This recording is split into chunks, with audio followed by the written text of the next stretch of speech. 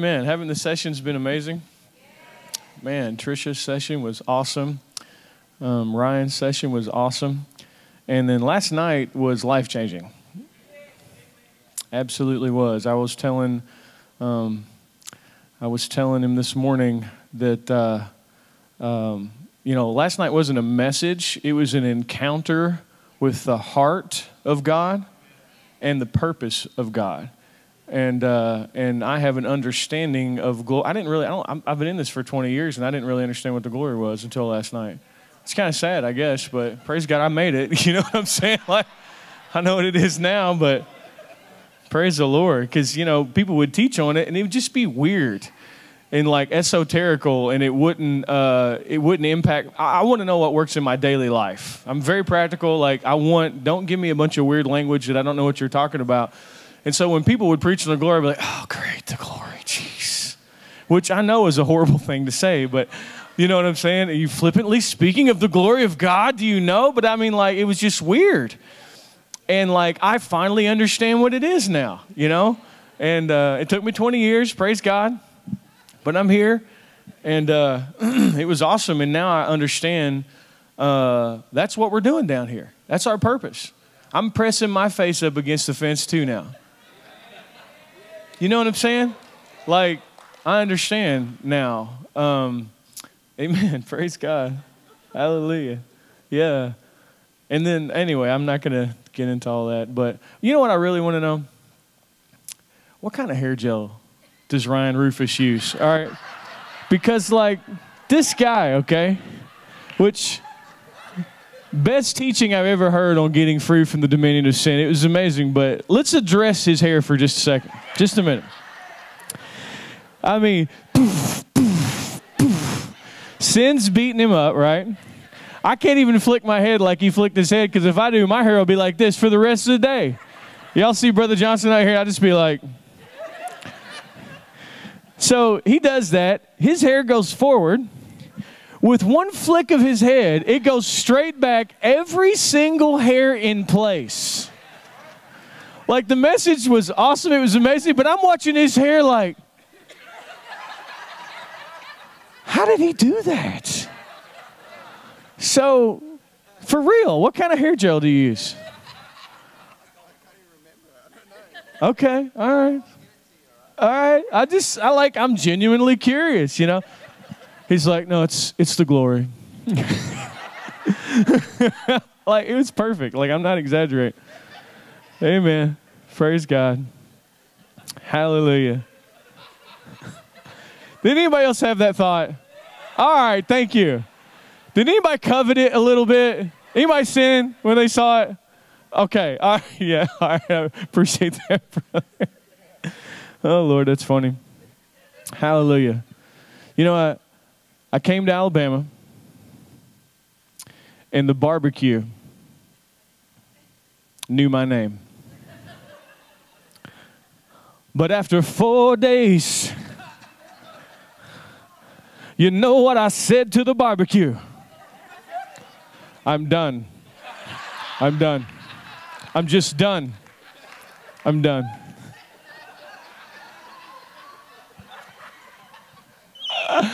Did anybody not see Ryan's session? Because if you did, okay, you're thinking, what is wrong with these people? Like, what are they even talking about? Watch it, and then you'll laugh, and you'll think it's really funny. Amen. It's funny, isn't it? I love it. Amen. How many know laughter does good like a medicine? Amen. We're supposed to be laughing and having a good time. Amen. Praise the Lord. Thank you, Jesus. Glory to God. Amen. We love you, Lord. Usually I can't. You continue to laugh, and it's like pulling on my laugh. So keep going. Just keep going. It's all good. It's all good. It's good. It's the voice of our spirits. You know what I'm saying? It's joy. It's a healthy thing. Amen. We need to laugh. We need to enjoy life. How many know we won? Did we not win? Is the game not over? You know what I'm saying? We're living in a 2,000-year-old victory. Strolling. This is the victory lap. Do you know this life is the victory lap? On our way to eternity. You know what I'm saying? Like, let's enjoy the ride. Amen. Days of heaven on earth. Amen. Let's have fun. Praise God. Amen. But we usually when I minister, God will give me, something to say, give me a message, and then He'll give me something different to share later in the week. But man, I just really feel led to continue down that same path that I was on, and this is kind of where God's had me at. He's had me at this in my home church. I just feel like I'm on the pinnacle, or not the pinnacle, but the tip of the iceberg, to allowing grace to unleash just supernatural great faith in the people of God.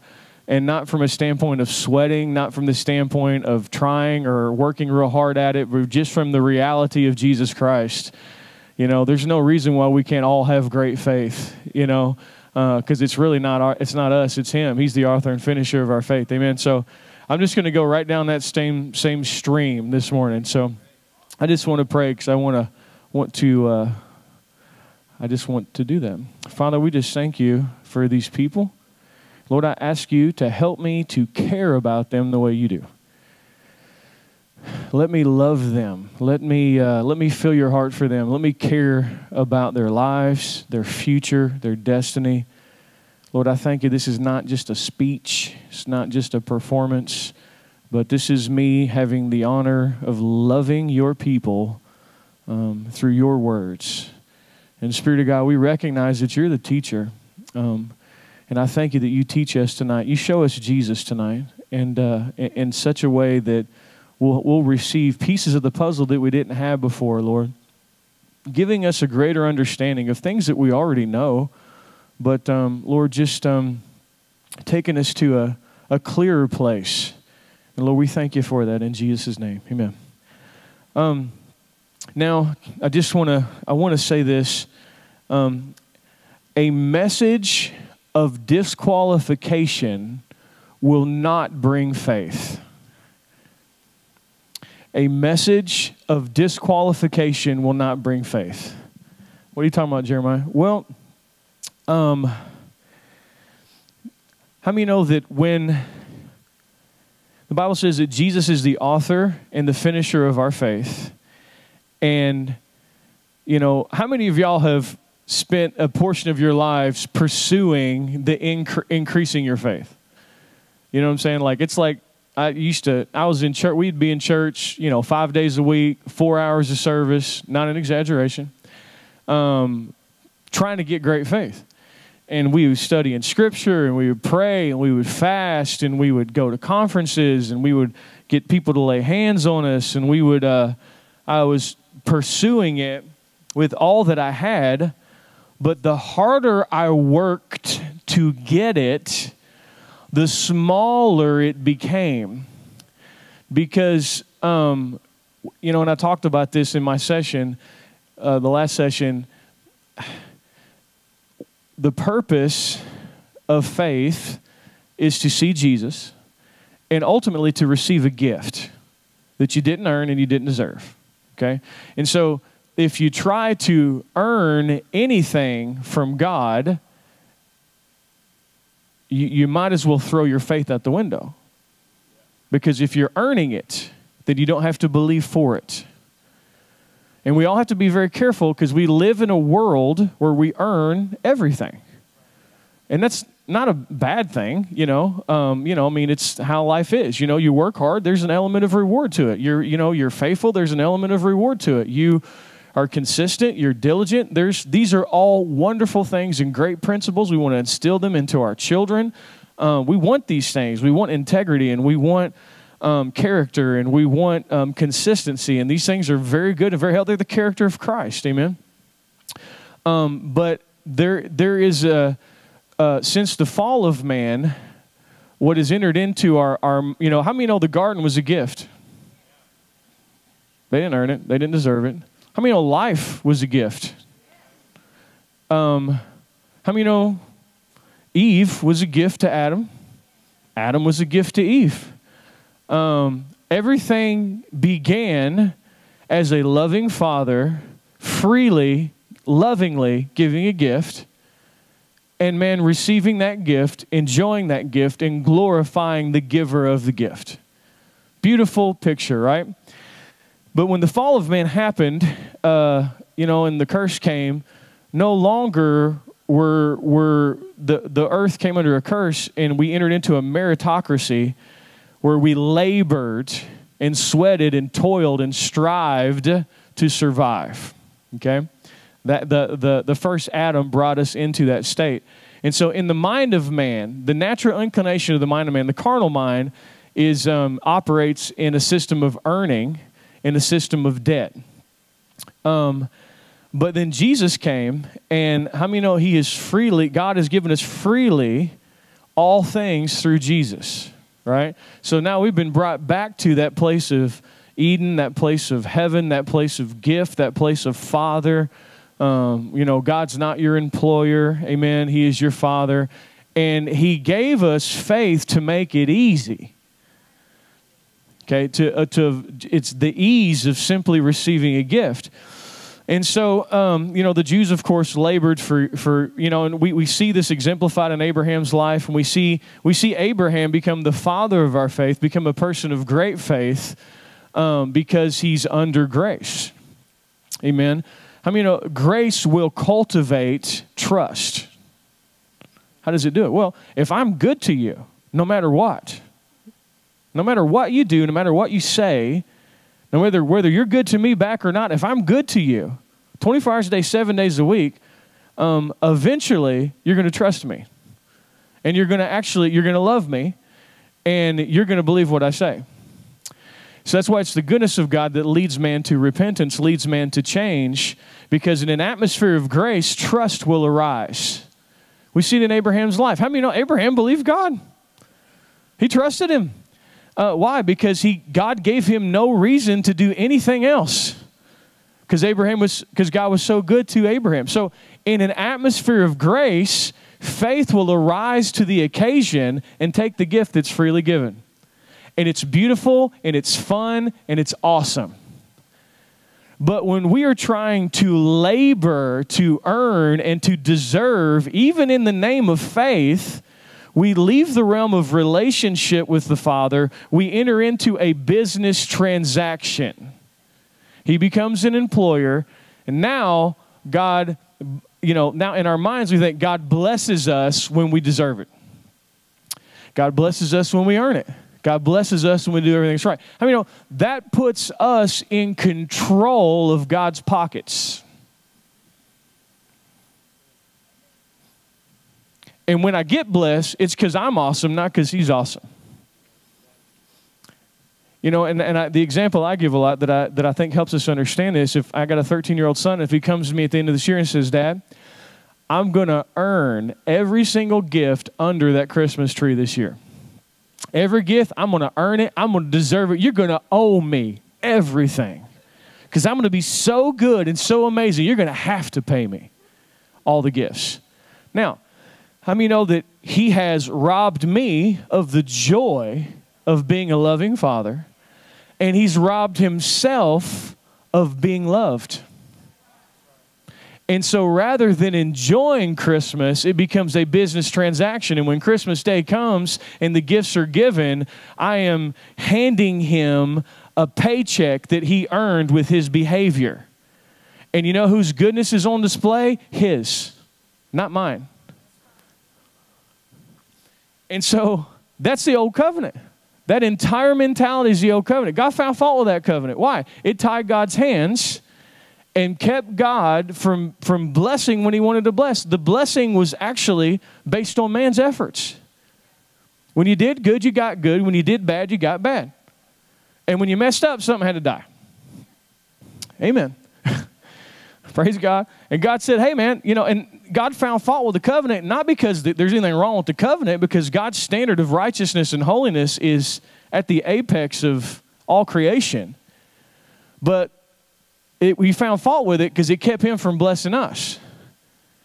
And that's why I said, here, let me pull this guy out of the back 40 worshiping the moon named Abraham. Let me pull him out, and I'm just going to pull this guy out. And I'm going to whoosh unleash all my goodness on him like a flood.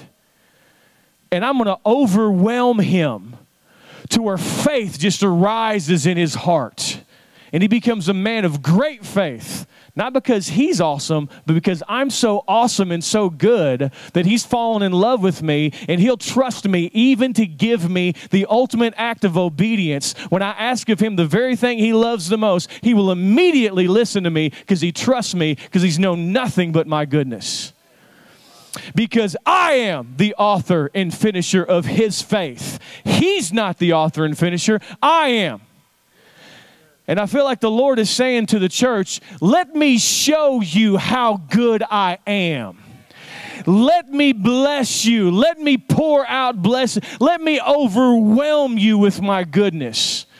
Get in the line of grace. Come to the throne of grace. Get out of the line of earning it. I'm not looking for first-hour workers laboring in the sun, deserving a paycheck from me.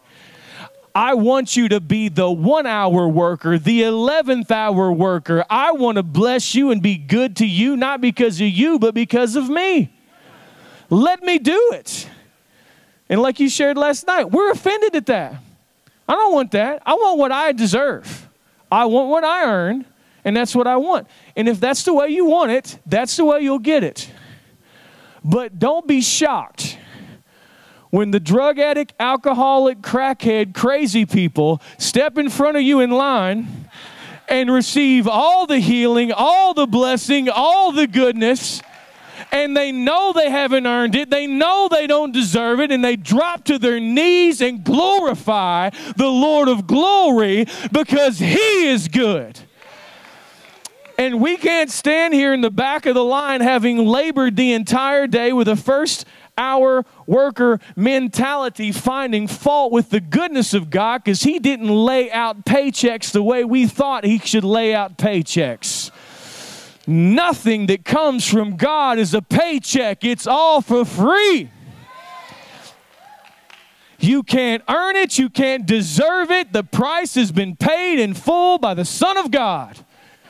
So will you allow him to overwhelm you with his goodness? There's a price though. I thought it was free. Well, you're going to have to, and this ties into what Rob was sharing last night. You have to lay down all your pride.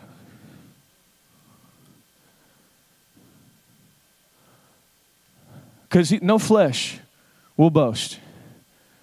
I'm not talking about your physical flesh. That's talking about the carnal mind, the earning it system, the meritocracy.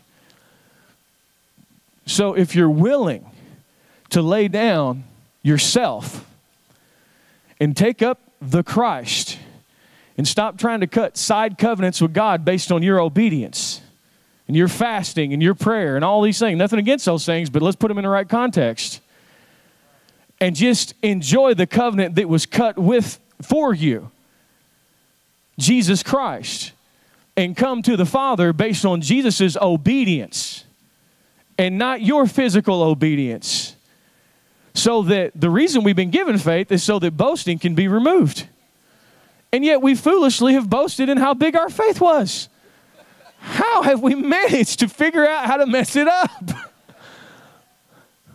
You know, we had seasons of, I'm a man of great faith. Your faith is small. For 3 easy payments of $19.99, you too can have big faith like me.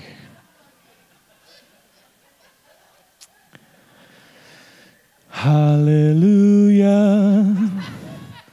Hallelujah. I'm sorry.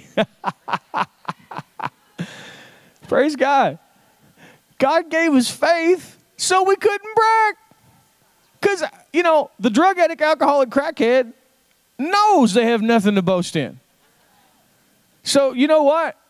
Faith is actually easier for them because they have nothing to bring to the table. But as the church of Jesus Christ, we're going to have to learn how to mature in grace. And not to begin in the Spirit and work our way into the flesh trying to earn something that's free. Don't you think we should get better at this?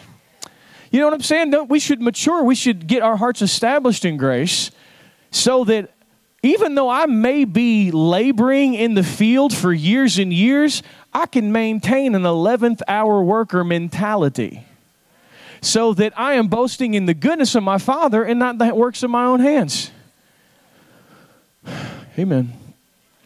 And so any message that disqualifies does not bring faith. The old covenant was a disqualification message. You know? Oh, nope, not qualified, not qualified, not qualified. I'm glad I wasn't born into the old covenant. I would not have lasted long. Jeremiah was born, he got smoked. You know what I'm saying? Been a short book, 3 lines. Brother Johnson needs grace. Hallelujah. You know?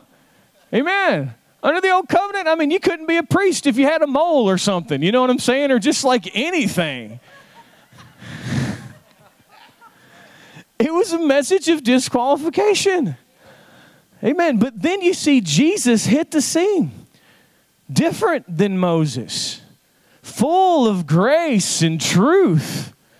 And the sinners are like, who is this man? And they flock to him. You can't keep the sinners away from Jesus. Without social media, without radio, without any of those things, Jesus comes to town and the sinners come out in droves. They rip roofs off of houses to get to this man because he was the yes. His message is not yes and no. His message is yes. Can I be healed? Yes. Can I be saved? Yes. Can I be prospered? Yes. Can I be protected? Yes. He is the yes from God. All the promises are yes and amen in Him. But what we do through legalism is we get taught how to have a mentality outside of Him. And instead of running to the throne of grace, we crawl when we think we've earned it or deserved it. Listen, you never earn it or deserve it, ever. Listen, there's not anyone in this room that's any better than anybody else. Can I get an amen? How many of you know that this row is not more holy than this row? And this row is not more holy than this row. All the way back to those guys we're hoping are saved in the sound booth. Can I get an amen? Hallelujah. Are they saved, Lord? No, I'm just kidding. I'm sorry. But, you know, we have this mentality of this, you know, this concept of earning. Now, certainly there's leadership and things of that nature. We don't do away with that. But how many of the purpose of being a leader is to serve anyway? I'm standing here before you preaching a gift I did not earn, I do not deserve, and it wasn't given to exalt me. It was actually given to serve people with. I'm still surprised I'm here. I'm thankful I'm saved. You know what I'm saying? Like, praise God. Drug addict, alcoholic, atheist, God plucked me up and set me up here, you know, to run my mouth to serve people. But no one in this room is any more deserving than anybody else. Isn't that amazing? We need to know that. We're kids. We're children of God. Firstborn, all of us, right? And so but in our concept of meritocracy, we seek many times to disqualify ourselves and disqualify others when Jesus never did that. We want to pick and choose who can be healed. We want to pick and choose who can be blessed. No. Jesus walked around. He was the yes.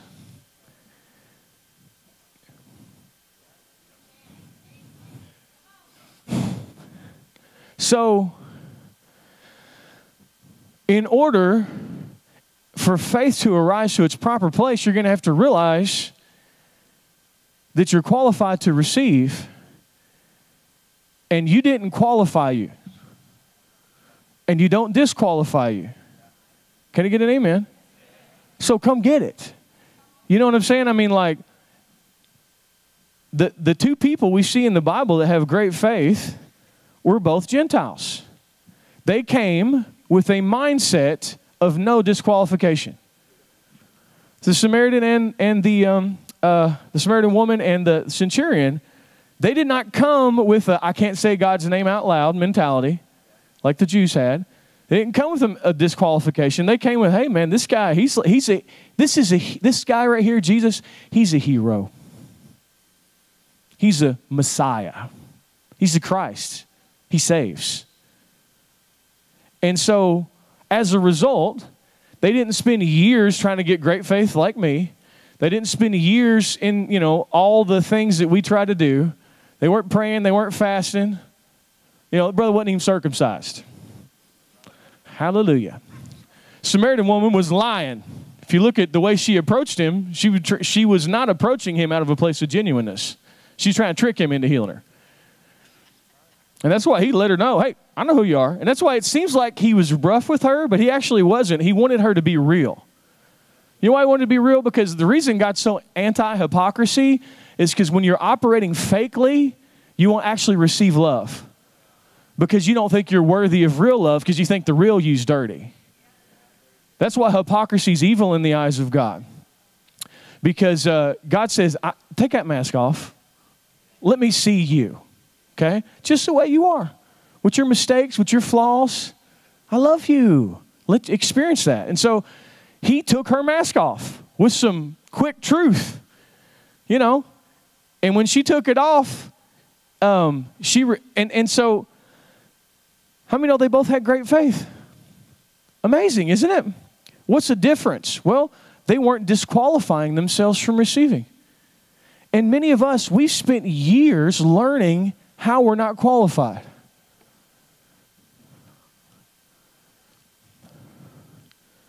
Under the new covenant, our primary obedience, and there is an obedience to the new covenant, but it's the obedience of faith. Believe. That's your obedience. Because when you believe properly, everything else will be taken care of. God said, I'm not looking at all this outside stuff. I just want your heart. You give me your heart, everything else will be taken care of. So the new covenant, the obedience is an obedience of faith. So what does that mean? Well, we need to believe that Jesus did a good job. That's it. Because, listen, and we spent hours, loving and worshiping the Lord and being so thankful for Him. But if you think you're unworthy to receive, you're saying He didn't do a good job. Let that hit home for just a minute. When you think you're not righteous or not right with God or God's going to punish you for your sin, you're saying He did not do a good job. And we were taught that that was somehow spiritual and somehow a good thing, that false, nasty humility that man-made religion teaches. You're not a worm. Okay? And so you're going to have to lay down those filthy rags of self-righteousness and put on the robe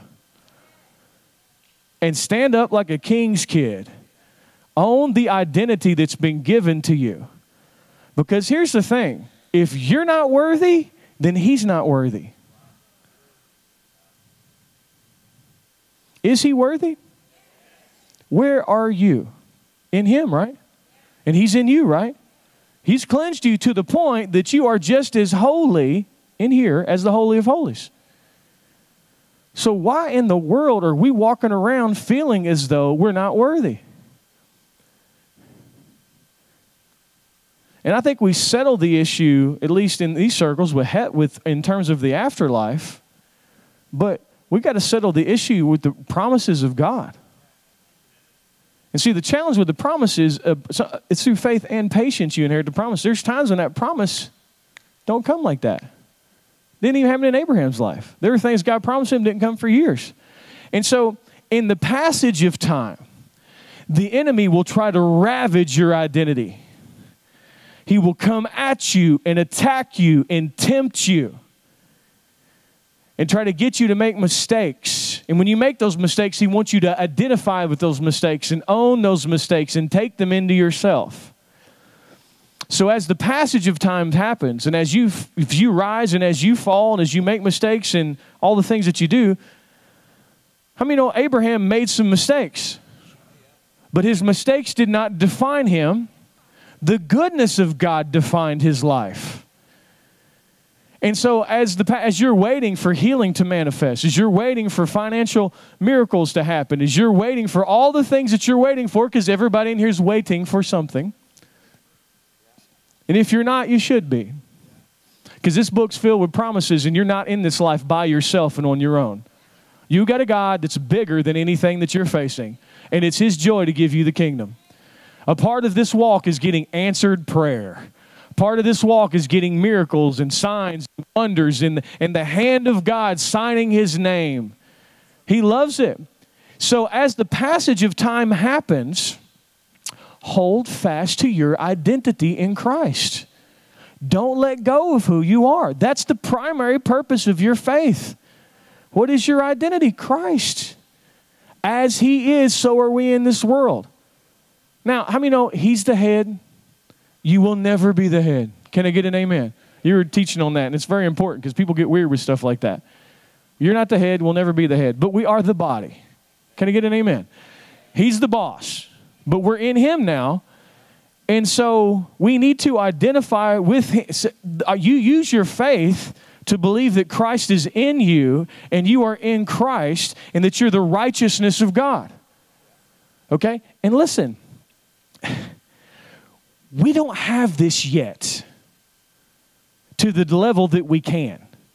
Here's the challenge. We think that because we can answer it on the multiple choice test that we have it. Am I the righteousness of God? True or false? True. Is there no condemnation in Christ Jesus? True.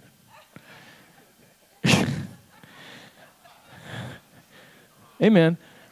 But it needs to be established in the backdrop of your mind. It needs to be established in your subconscious, your conscious mind, your thought processes. Your entire being should be consumed with the fact that you're the righteousness of God, that you're clean, that you're just as righteous as Jesus is. Okay? Because that is what that understanding. We are the door that the Lord of glory walks through. Condemnation shuts the door. It doesn't remove the Christ, but it removes the presentation of the Christ. How many know there's a veil that covers His face called condemnation? Keep the veil rent. Get your heart established in righteousness. You know, if we pursued this reality as much as we pursue other things, what if I pursued the kingdom of God and His righteousness more than I pursued money? I mean, we spend time, 40 hours a week, whatever, pursuing money. What if I chose wisdom above that? I'm not saying quit your job, but I'm saying this reality of the righteousness of God needs to be more than a Sunday morning patty cake. We need to get it established in our hearts and our mind.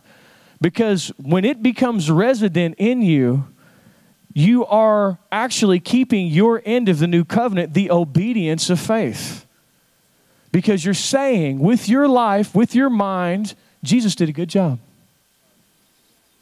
It's all God's looking for anyway. So you're going to have to not allow condemnation to rule your thoughts any longer.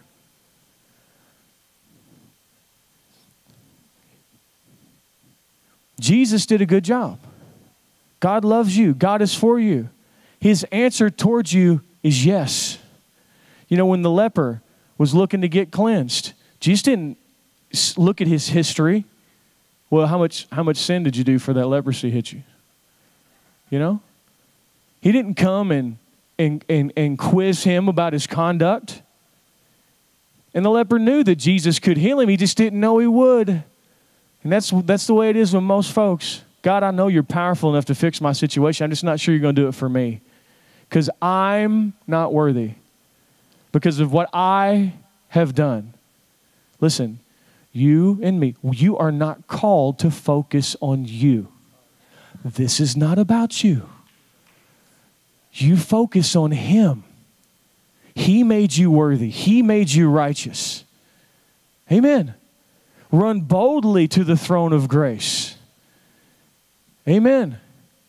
You do see, and so under the new covenant, how many know that And I feel like we've been almost scared to preach this because we feel like we're just telling people, hey, do whatever you want to do. God's going to bless you.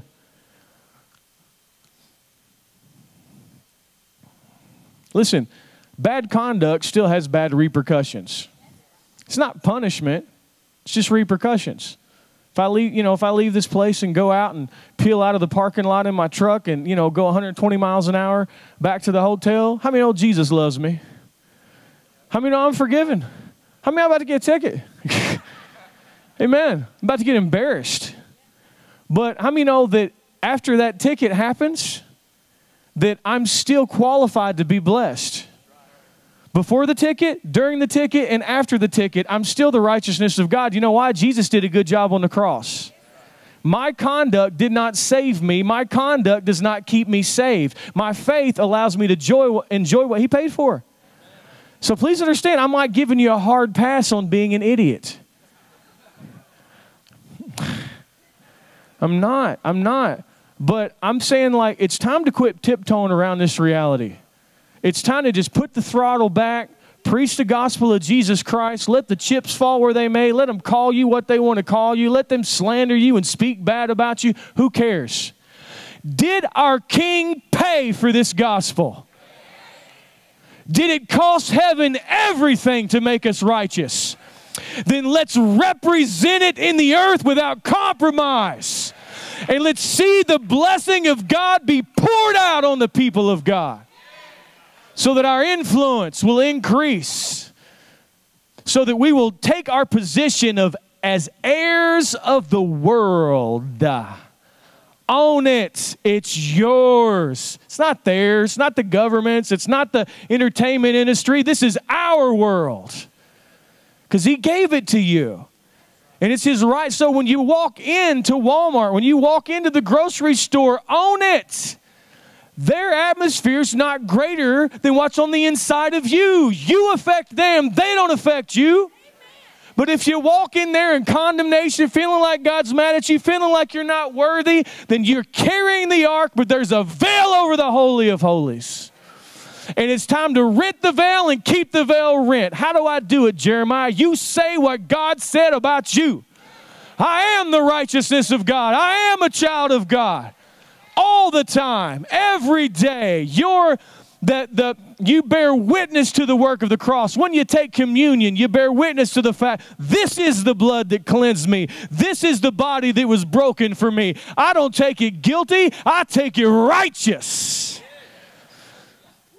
So that this robust, powerful, world-overcoming faith would arise in the hearts of God's people, and we would finally be the peculiar treasure. We would finally stand out. We would finally have dominion. We would finally bear rule, be ambassadors of a kingdom greater than all the governments in the earth. And we would stand out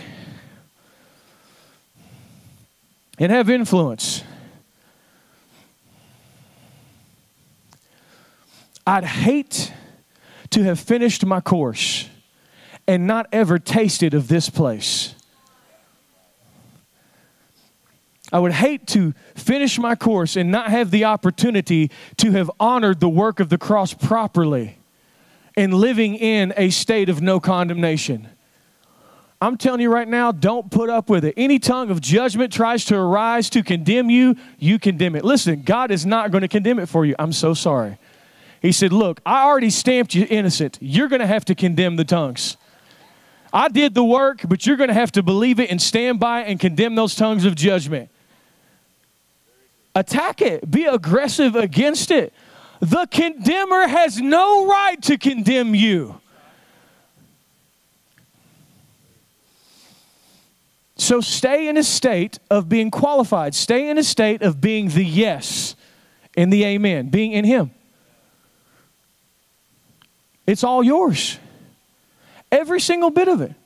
Now there's a time where you pass that place in patience as you await for the manifestation. What do you do while you're there, Jeremiah? Spirit of faith speaketh. Say what God said about you. It'll change everything in your life. It'll change your marriage. You know how to fix a marriage? Get condemnation out. You know why relationships fail? Because we're trying to keep each other in debt. I'll do something good for you, but you got to do something good for me. I'll scratch your back if you scratch my back. That's garbage. That's not love. That's a business transaction. You don't need that in your house. You need to love someone unconditionally because you've been loved unconditionally. Can I get an amen? You got to pull your relationships out of legalism. You got to pull them out of debt. There's got to be an overflow. We got to put the tree of life in our house, not the tree of the knowledge of good and evil. The carnal mind exacts debt. The carnal mind tries to earn it. We don't want the carnal mind. It brings death. It brings death in the unsaved. It brings death in the saved.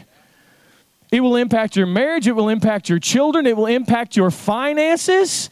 Do you know where the righteousness of God dwells that money is attracted to it? Big time. How do you know, Jeremiah? Because they dropped the ark off in some dude's house, and 3 months later, he was so blessed, the whole nation's like, whoa, whoa, whoa, we're going to have to get that thing. Yeah, sorry, bro, we're taking this with us. You are carrying that same ark. It's inside of you. Your only job, keep the veil rent, believe correctly, honor the cross. You're the righteousness of God. Don't let anybody talk you out of it. Don't you talk you out of it. Put your shoulders back, spring in your step. And then what I see, and now I finally understand because of what Rob was preaching last night, is because, praise God.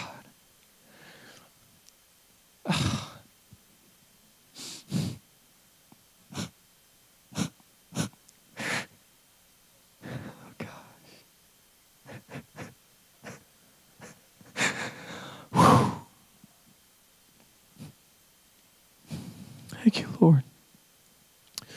The ministry of condemnation, that glory is passing away. The ministry of righteousness is the ministry of the Spirit, and it exceeds in glory. We can't bring the glory, or the glory's here, but we can't unleash the glory as long as we're prideful, okay? Because when we're prideful, we're being self-righteous, and we don't understand the cross, and we're not honoring Jesus. The thing that will set you free from pride is when you believe the gospel. Because we have nothing of ourselves. He has given us everything. Do you know pride is self-righteousness? This is the only way out to get us cleansed from ourselves and cleansed from pride. And see, the absence of pride does not mean the absence of confidence. The absence of pride means the absence of self-occupation and self-exaltation. When true godly confidence is present, it will edify everybody in the room. When a carnal confidence is there, which is pride, it makes other people feel low and feel like they're not as good. Pride is what separates us. It's what causes disunity in our fellowship and our relationship when we think one person's better than somebody else or one group is better than somebody else. That's not the glory. That's not the kingdom. That's not the unity.